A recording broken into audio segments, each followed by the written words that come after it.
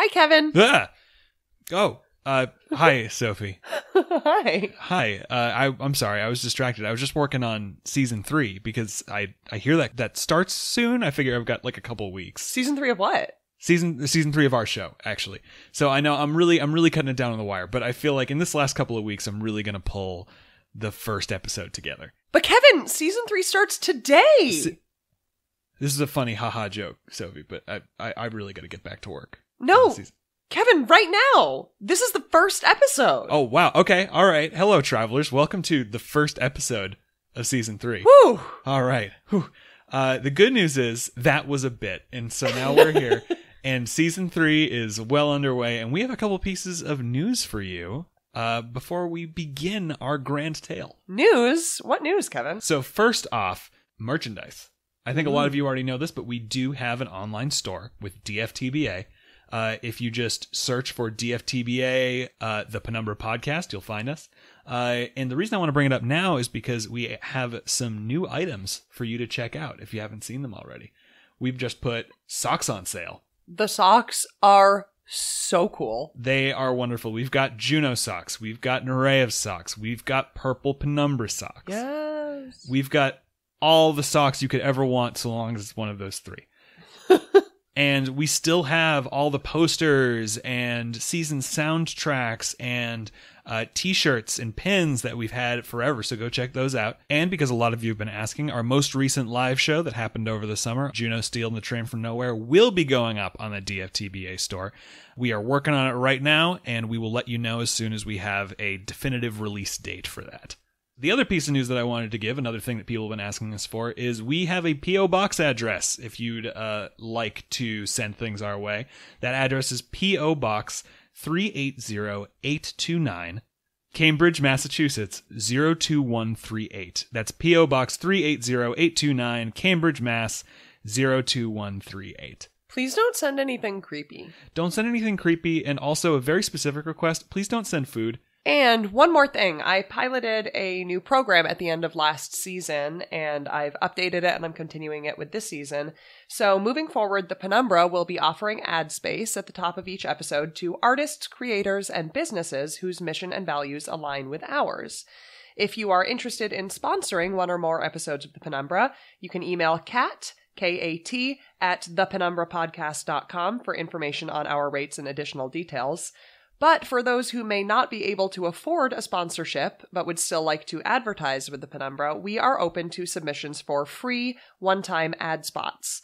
We are interested particularly in promoting LGBTQ and POC creators and business owners, small businesses, and groups that support workers' rights or the environment, though all submissions will be considered.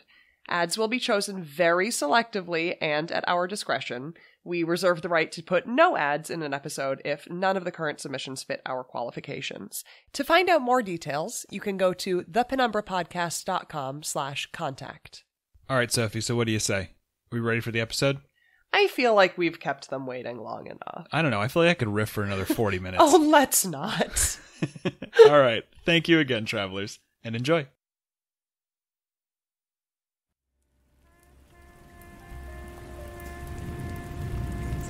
Good evening, traveler, and welcome to the Penumbra. Tonight's tale is Juno Steele and the Man in Glass.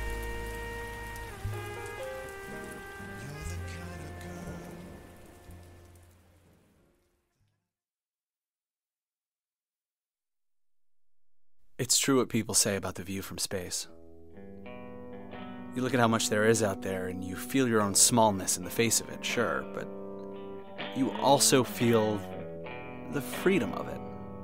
Infinite space means infinite room to move around. It means infinite possibility. Like, if you just look long enough, you could eventually find anything. Even yourself.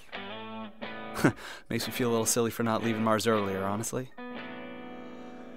I've been thinking a lot about that whole process. Finding myself, what I did during it, and I guess what I'm trying to say to you is... That's all very interesting, Juno, but does this really seem like the best time for this conversation? I mean, I guess not, but... Excellent! I agree. If we keep this streak of agreements up, perhaps we will work well together after all. But didn't Buddy say that you had to... Now it appears they're checking identification by the door. Come along. Hey, Ransom, wait up. Ah, goddamn 6-inch heels. He's been like this since yesterday. Whining, long-winded, hanging on me like creeping vines. And in fact, I'm beginning to grow concerned that he may have been like this since the day he was born. Juno Steele. There is just no changing some people, is there? I know from experience that he's competent enough, and if this position in Buddy Orinko's criminal operation works out, well, good for him. I bear him no ill will. Who has the time? But I won't save him either. Not like I have so often already. Because my name is Peter Ransom, for the time being. And I chose that moniker as a constant reminder of why I work alone. Years ago, a man told me that the first rule of thieving was to rely on those more skillful than yourself. And he was right. But he forgot the essential corollary to that advice, that if you attain enough skill, you need rely on no one. And why take that risk if you don't have to? I forgot that for a moment. But today I return to the fundamentals that made my criminal career so successful. I am alone. I will not forget that again. Though Captain Buddy seems set on making that very difficult for me. She began that particular campaign this very morning. Juno, Ransom, you will find your disguises in your quarters. You have 3 hours to complete the heist before the estate security systems pick up on our ship. Treat this as a test, darlings. Nothing else we have planned matters if we cannot steal that map. No, even earlier, I think. Perhaps Captain Orinko's campaign against me began yesterday, 15 minutes after takeoff, when she gathered the full crew in the kitchen for our first family meeting. The first of many family meetings just like it. You should all be prepared for that. My criminal strategy needs a small and tight-knit crew. And so we will eat together, meet together, celebrate together, just like one big illegal family. A family? That's so sweet! Captain A can be the mom, and Mr. Jack can be the uncle, and Miss Vespa can be the angry mom, and... Question. In this scenario, am I the brother of Buddy or Vespa? The correct answer is neither. Well, aren't we all brothers in crime aboard the Carte Blanche jet? No. Because some of us are not men, and also we are not related. They're already bringing us off track, buddy. We had to keel haul all 3 of them and keep going it alone. Hey, you want to lay off a little? We haven't even been here for an hour yet, and you've chewed us out like 4 times. What, are you keeping score? Yeah, actually, I like to keep my hands busy in meetings, and I had this little piece of paper, so Enough! All of you. That's enough. This is the other reason why I insist we think of ourselves as one unit. Because like a family, we may argue with one another. We may even come to blows. But we will grow closer until we can always rely on one another. Even if you don't like the person you're relying on. Good thing we don't have to worry about that. Now, I am about to do something very important for you all. It is the greatest service my mother ever did me, and she did it every single morning when she woke me up for school. She burst my ego. Not one of you is half as good as you think you are. Not one. Hey, that's fun. You be quiet when Buddy is talking, got it? Vespa, dear, practice what you preach. Nobody aboard this ship is the best at what they do. Not one of us is even in the top 10,000 across the galaxy, I'd wager. And if you think Buddy Orinko couldn't get the best of the best if she wanted them, why, you've simply no idea who you're dealing with, darlings. But my system has never called for the best. Because if in order to be great, you must practice consistently, then in order to be the best, you must hold yourself away and practice your little heart out until your every ounce of empathy, charm, and wit has withered away to nothing. And I need that wit. I need that charm. And most of all, I need that empathy, and that is why you are here. An Orinko crime family is built on relationships. When we plan our operations, we come not as individuals, but as specialized duos, trios, and always, implicitly, as a family. Each one of you has made the grade because you can already form one of those specialized groups with others here. Rita, darling. Yes, ma'am. Your work with Juno stretches back 2 decades. You are an extraordinarily effective hacker, and you have the patience of a saint. She's the patient one? In addition, Jet has followed your hacking portfolio for years now, Rita, and several of your most-watched stream specials are based on his criminal history. You two are already great fans of one another. No way! Like, Gone in a Laser Flash? Was that about you? Yes. Saturnian Savecrackers? Black Hole Bandits? Indeed. Just Dragons? The story of 100 dragons, but not any people? I'm afraid I don't recall. Jet, in addition to Rita, has a proven history of success with myself, Vespa, and Juno. Vespa with Jet and myself, and Juno with everyone here except Vespa. Listen, I don't have a problem with her. It's the 6-inch scar across my stomach that's a little worried. Make her put her knife away and then we'll talk. I don't put away my knife. Oh, wow, Captain A. That's such a cool system. You should name it something like... The buddy system? Vespa. Now that that's settled, are there any other questions? Captain A, you forgot about Agent... what's Mr. Thief's name again? Exactly. I've said this already, but perhaps I spoke unclearly. If you need something to call me, then Peter Ransom will do just fine. That was not Rita's question. Our crime family is small because that is how you make every bond count. The relationships we've come here with are only a start. One of our very first priorities as a crew will be to build those yet unbuilt. And that brings me to my first 2 commands as head of this operation. Well then, let's get to business, About time.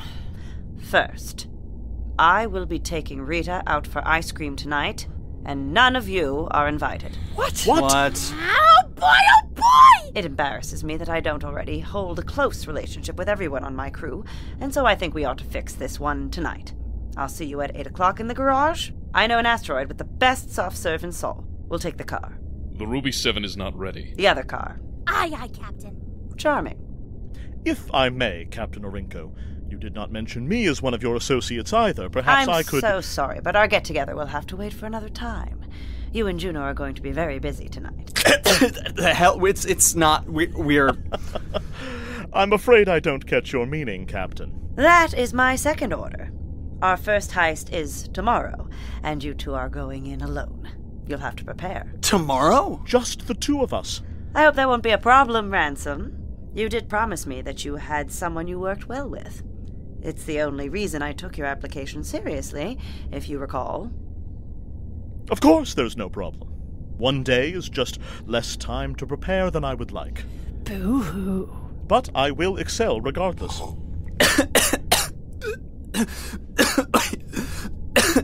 Hey, wait a minute. Yes, hold Juno? on. Is there something you think I ought to know? Gotta say, for 2 old friends, you two don't seem so friendly. You've barely even looked at each other.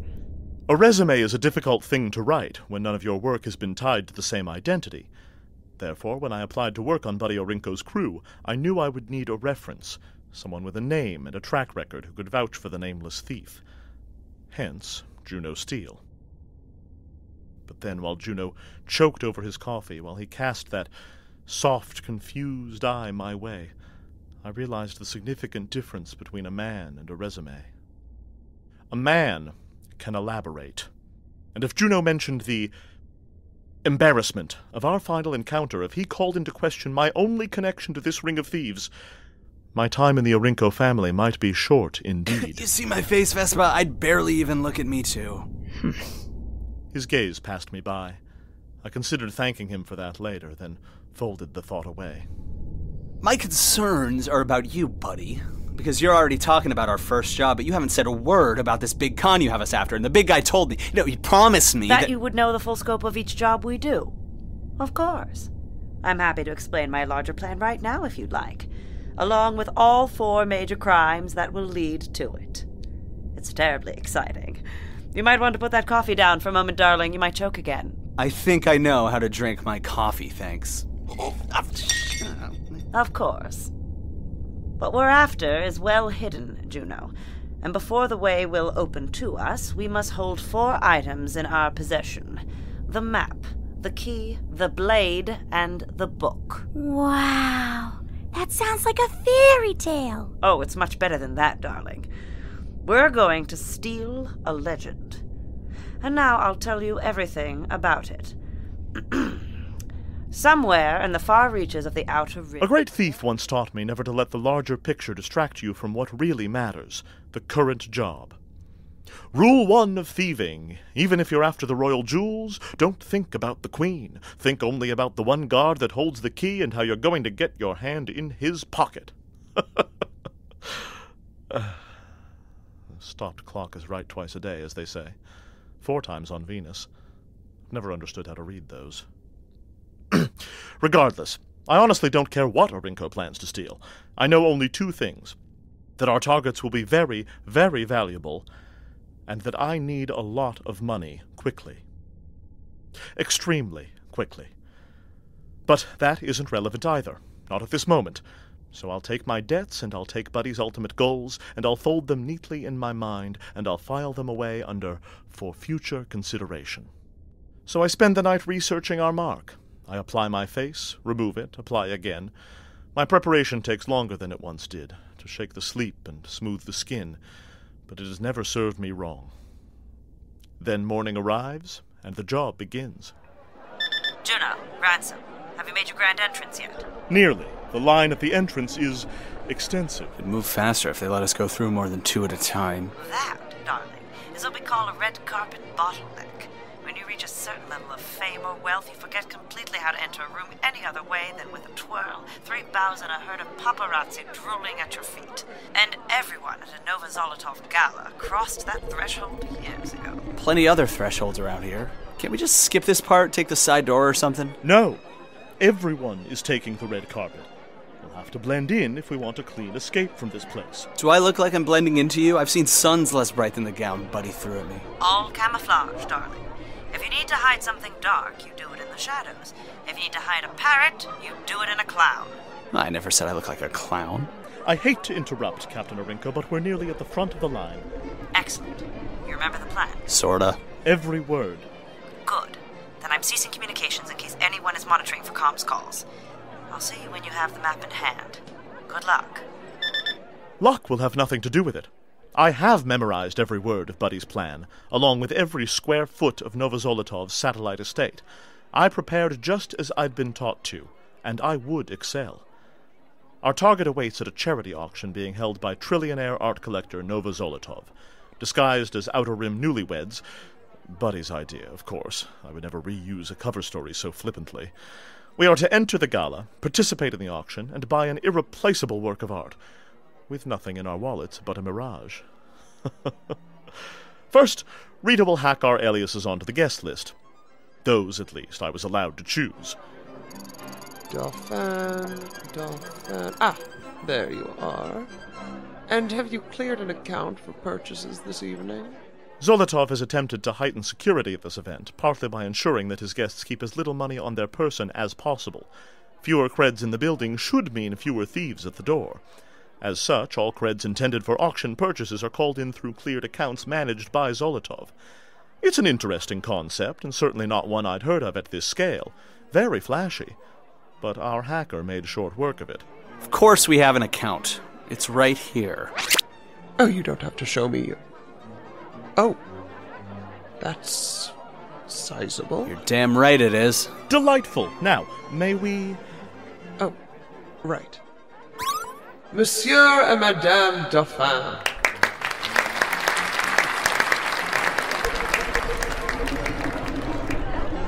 And I am certain this will work. Positive of our success on absolutely every variable, except one. Juno Steele, whose stealth leaves something to be desired. It is not just that he flashes our fake money to the guard at the door. When we walk the carpet into the gala, he attempts a turn and trips. Actually trips for everyone to see. Pretty smooth, right? Even his smile is unbefitting for a thief. It's so naive.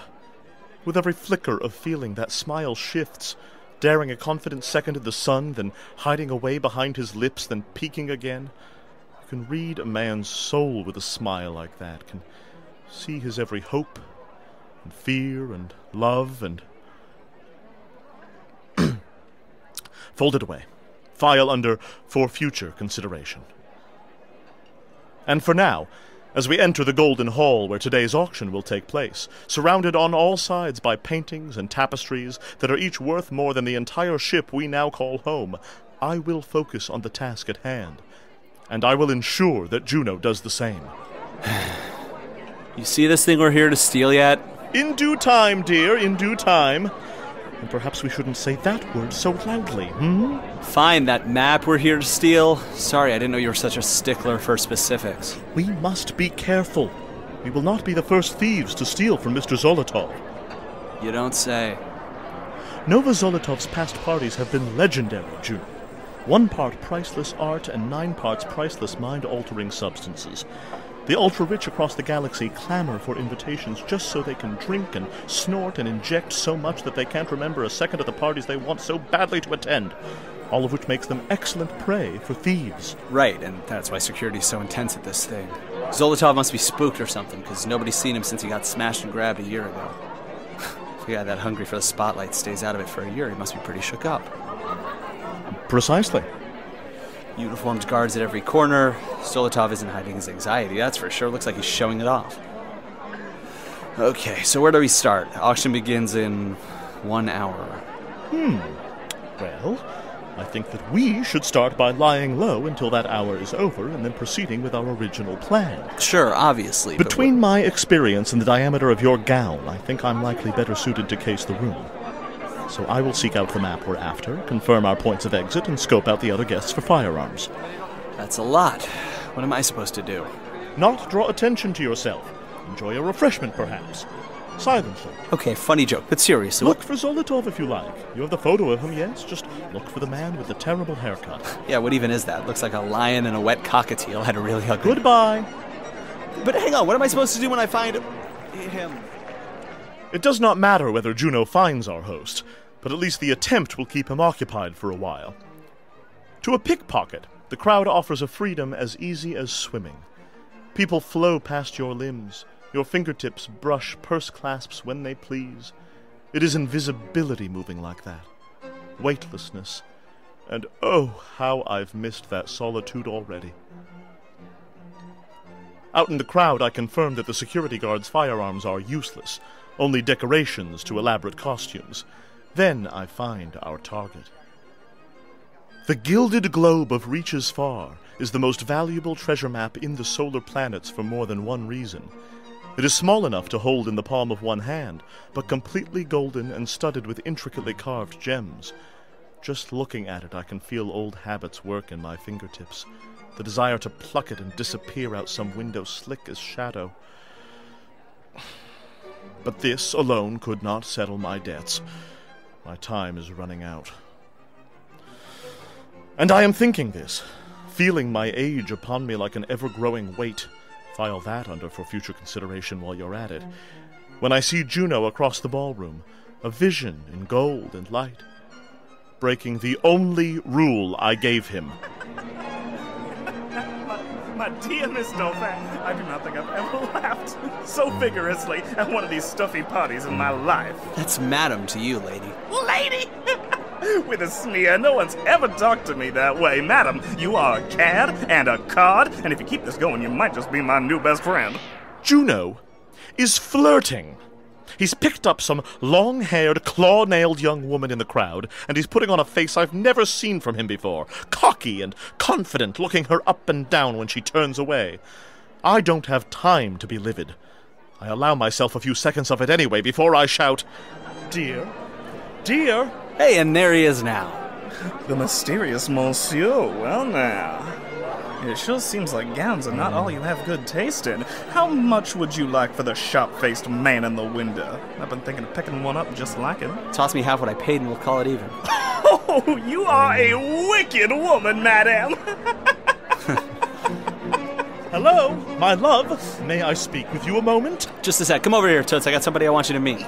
Toots! You will say anything, won't you, Dauphin? It's urgent! Oh, now he's mad. Why'd you have to go and make him mad, you bad, bad madame? Maybe we knock that price down to a third of the gown instead. At a price like that, dear, I'd be an asteroid-farming fool not to pick him up. You must bring him back to me once you've wiped that pout off his face. Sure, You must. I'll have my checkbook ready. Just give me a number. Okay. I'll, get on that. What in the hell do you think you're doing? Having a drink, like you told me. And her? She came with the drink. Unbelievable. Listen, I get that you're the master thief here. Do you get that? Do you? You're not really giving me anything to work with. I did. I told you not to draw attention to yourself. I told you. So what do you think? I was just goofing off or something? I was doing my job. Which is what, exactly? Attention, guests. Attention. We will now begin tonight's auction. If you would all kindly take a seat before the main Never stage, mind. we can begin. Let's find seats quickly, not in the back, far too obvious. We move to our seats, and whatever my frustrations, at least our job is nearly over. Whatever Juno's mistakes, we will buy this globe and we will leave immediately. But still, the way he was staring at that woman, hardly blinking, he nearly jeopardized our work, our freedom, so he could talk to a pretty face in the crowd. The nerve of it, the unmitigated... But I am a professional, and I file my frustrations for future consideration. God damn it, will you listen to me? I'm trying to tell you that... Now, dear guests, if I may present our host... Shh, this must be Rejoining Zoloton. us after a year in solitude, the one, the only... Nova Zolotovna! Charmed, you're sure. That woman you were talking to is... Yup, our Mark, like I was trying to tell you. That's right, my friends, that's right. I've spent the last year hiding away thinking about me, about who I am, about what I want, about the man I'm gonna marry any day now, just as soon as I find whatever nebula he's hiding in and drag him away from it. And now, I've been drifting out among you all night, secret as the smile on a star, just to see how you all liked my little shindig. But now I'm ready, after a whole year in the cocoon, to show you the beautiful butterfly I've become! She doesn't look anything like the person in the photos Buddy gave us. That's probably because My great transformation! The metamorphosis that nobody expected, the change that shows the real me, as I always was. I got a haircut, y'all! Oh, yes, a haircut. I see it now. That is good. way better, right? But enough about little old me. What do you say we begin the sherry? She says she changed her last name because of some tradition on Earth. Must be really confusing changing your name every time you get a haircut. Why didn't you tell me who she was? Because you didn't let me. This is the first I've heard of Juno Steele needing permission to speak. Listen, Ransom, what the hell is your problem right now? No, scratch that. I know what your problem is, so don't you feel like we should talk about it? Is there a reason you only bring this up when it's most inconvenient, Juno? Find me one convenient time then. One, because we're both clearly distracted. Perhaps we wouldn't be if one of us wasn't so distracting. The gilded globe of reaches far, dating back to the earliest caravans to the Outer Rim, with alterations placed by master craftsmen in all the years since. See the color of the jewels that mark the planets, each pure as the star it was born from. See how all those styles of circuit work dance across the face, like a beautiful socialite with a new haircut at her wedding ball, which should be any little old day now. Beautiful, absolutely beautiful. But this is for charity. So the show goes on.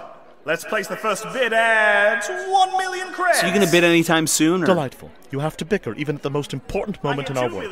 The pinnacle of piracy, this Madame Dauphin. It's my first day on the goddamn job, all right? And oh, but it shows. You want to lay off, pal? I'm laying on because you've made this job a disorganized disaster. Fine. You want to get out of here? Then let's get out of here. 500 million creds. Oh my, that is a jump of 488 million creds to the charming Madame Dauphin. That is every cred we have. What are you doing? Oh, whatever. It's not even real money. 500 million. That's 500. Going So once. let's just pick the damn thing up and leave. Going twice. Oh, but I can't resist. I bid 1 billion creds for my gilded globe. What? Oh, but that gave me the vape of something powerful. auction's so exciting. 1 billion. That's bad. How do we get more money in the account, like, now? Call the captain, quickly. Well, anybody want to match that? Madame Dauphin? Come on, Rita. Rita, I told you to call the captain. Well, the captain would just put Rita on the line, all right? This is faster. From a lover's quarrel, but... Oh, I almost forgot. Going once. Hi, Rita's room. This is Rita. Rita, quick, I need you to hack another billion creds into our account. Going twice. Billion? I can try, And boss. sold to the charming little lady from the middle of nowhere, Neptune, Nova Zolotovna. Boss? Never mind, we'll figure it out. Don't tell Buddy. Oh, there is nothing that makes you feel more alive than spending 10 figures in one go. I'm sweating like a hog sunbathing in a supernova. Well, So this what do we have up for sale next time? isn't great. No, dear detective, I'm afraid it isn't great. But resentment is not the current job, so I will fold it up and I will file it away. Because the future can wait. That is all the future is, in fact. Moments in wait, time whose time has not yet come. And in fact, if you are disciplined enough, the future can wait indefinitely. The present is what presses. And in the present, I must steal a socialite's favorite possession out from under 1,000 noses, all while having to babysit a loud-mouthed criminal novice named Juno... For future consideration. For future consideration.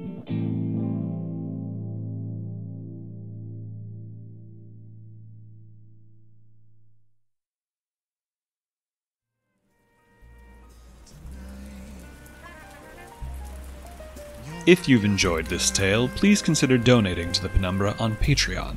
Our artists work tirelessly to bring you these stories, and if you have the means, we hope you will support our efforts. Every dollar helps. You can find that page at patreon.com/The Penumbra Podcast. If you support us on Patreon at the $10 level or higher, you will receive access to commentary tracks like this one, with co-creators Sophie Kaner and actors Joshua Elon and Noah Symes. I mean, with the exception of, during the live show and, Right. and in the Christmas episode for Right. about 2 seconds. Right. But yeah, functionally, I haven't recorded as this character in 2 years. Yeah. Which is crazy. So yeah, I mean, for me, it was I love playing Grahame. It is wonderful to come back to him. It's like sliding on an old slipper. Just one, though. Just one. Just one. I hate that Just so sliding much. on one old Oh my slipper. god, your other foot. Or was already in a slipper. Honestly, when you're... Did you know that the Penumbra has merchandise for sale? It's true. The Penumbra has partnered with DFTBA to bring you the posters, shirts, pins, and socks your hearts desire. Just go to dftba.com and search for the Penumbra Podcast. We would like to give special thanks to all who support us on Patreon, but especially to Minchowski, Laisling Voss, Lynn Go, Juno Kent Jop, NB Shaper, Jasper James, Kaylee Byers, Jameson Green, Amelia Phelps, Caroline Seidman, Jay Ochoa, Marielle Madden, Red L, Sophia Anderson, Izzy J, Kim Dauber, Ota Arcana, Garrett M, Jay Yanizelli, Karen ZH, Reagan, Kim Zeigen, and Jamie Gunter for their incredibly generous contributions per episode. Thank you. This tale, Juno Steele and the Man in Glass, was told by the following people: Noah Symes as Peter Ransom, Joshua Elon as Juno Steele, Alexander Munoz as Nova Zolotovna, Sarah Gazdovich as Buddy, Chloe Cunha as Vespa, Alexander Stravinsky as Jet, and Kate Jones as Rita. The Penumbra is created and produced by Sophie Kaner and Kevin Vibert. If you wish to know more about our ever-expanding, infinitely creative team of artists, musicians, editors, designers, and managers, you can read about them in the show notes of this episode. I'm afraid that is our time for today, dear travelers. We hope you will join us again soon.